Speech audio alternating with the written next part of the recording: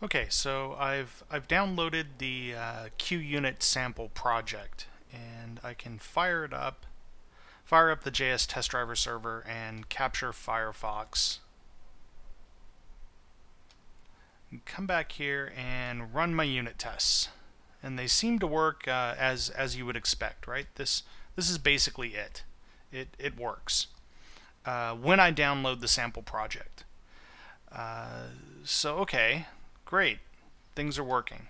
Now here comes the crux of my problem. I've got a scripts directory in a MVC application, and I want to start testing my my JavaScript using the JSTestDriver. So what I've done is I file open directory on my scripts folder, created a test folder inside of that, and then created a very simple QUnit test.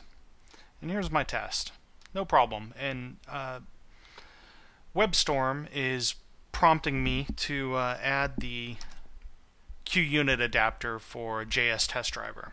Okay, great, let's do that. It wants to add it as an external library. I'll go ahead and do that, and now they show up over here. Okay, that's great. What now? What do I do now? So, let's see. Let's start up the JSTestDriver server. Let's capture Firefox again. And I don't know. Let's right-click here and let's run that. Okay, unable to attach test reporter to test framework or test framework.